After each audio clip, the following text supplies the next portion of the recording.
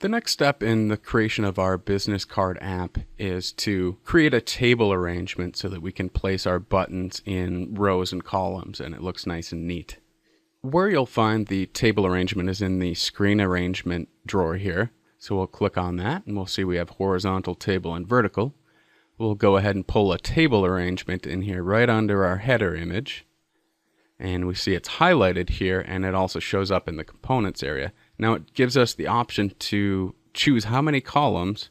Remember, the columns are up and down and the rows are left to right. And actually 2 columns and 2 rows is perfect for what we want to do here. We're going to be inserting 4 buttons and it'll look pretty nice when we do 2 columns and 2 rows of buttons. When you're doing a table arrangement, you're usually going to want to take the width and fill the parent with that. I'm not saying you're going to want to do this every single time, but odds are that most times when you use a table arrangement, you're going to want it to fill the screen left to right. So we'll go ahead and do that.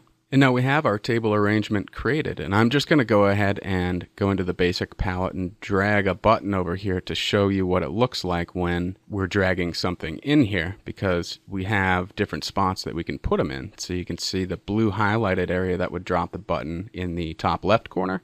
We can put it in the top right corner. You'll see that nothing is over here.